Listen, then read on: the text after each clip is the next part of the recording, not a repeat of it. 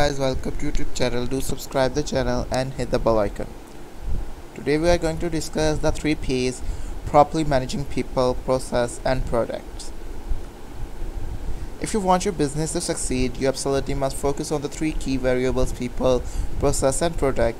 The 3 P's, as they are often called, provide the highest return of your efforts because you act as the cornerstone for everything your business does.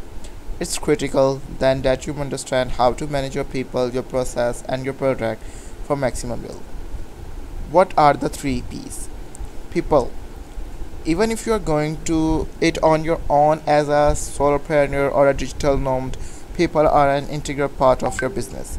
Of course, people refers to your workforce by the on-site employees or remote freelancer, but it also refers to all of the other people relationship you need to keep your business running smoothly, including customers, vendors, suppliers, advisors, partners, investors. There are reasons people some question the people, process, product trilogy. Without these stakeholders, your business would flounder. Process.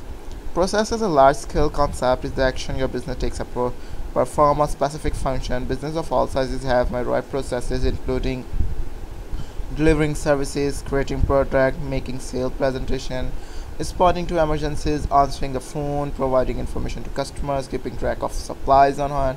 Having process in place essentially answer the question how do we do and how do we do and how do we do these so that your business can run effectively without you. Product. Your product is what your business has to offer. It could be a tangible thing that you can hold in your hand, or it could be a service that is only visible by its result. Your product, including your brand and your image, is the most visible part of your business, and as much deserve the lion's share of your force, but not determined of people and process.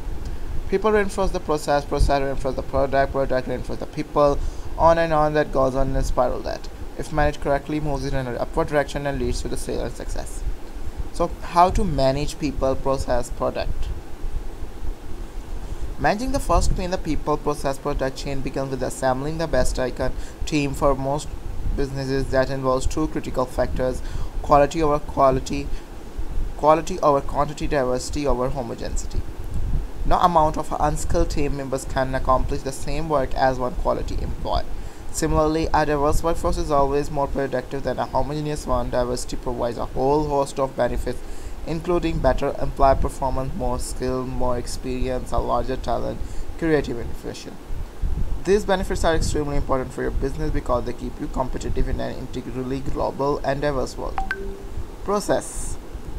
All business starts small, but with the right management, growth happens quickly. This growth brings with an era of new issues that your business might not be prepared to handle.